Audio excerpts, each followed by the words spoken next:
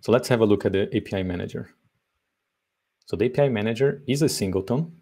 You cannot create one. You can only create one through this shared instance.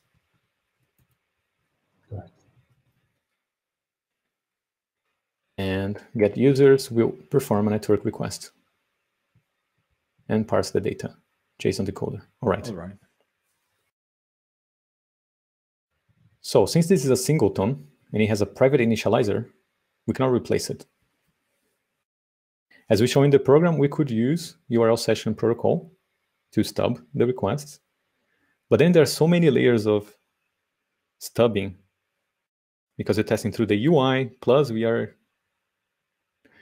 stubbing the global URL session, which means we cannot run tests in parallel. Things are going to be much slower. There's threading involved as well because the URL session will be running requests in a background thread. So the test will be slow. Another way is to not make this initializer private.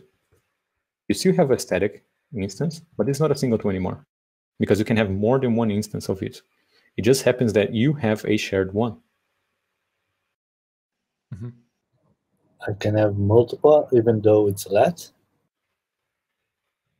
Yeah, yeah, because that's just a property, right? Like, okay, you can instantiate as many as you want. For example, the shared instance, the URL session,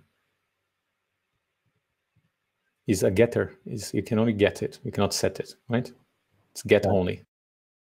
So it is immutable. You cannot mutate the shared instance, but you can still create another one. I understand. So it's not a singleton by the book, following the recipe that the initializer is private. Correct. It provides a singleton instance that cannot be changed, but you can also create your own. Right? So unless there's a very good reason to prevent having more than one instance, you don't need to have a singleton, right? Right. Is there any strong reason why this manager should only be instantiated once throughout the application? Sometimes there are. Yeah. And when there is a very good reason, then you can use the singleton pattern. But if it's like, no, not really, we could have different API managers instances, then don't use a singleton, right? There's nothing wrong with singleton when you need to guarantee their uniqueness for that specific class. If not, you can still have a shared instance, but not private initializer.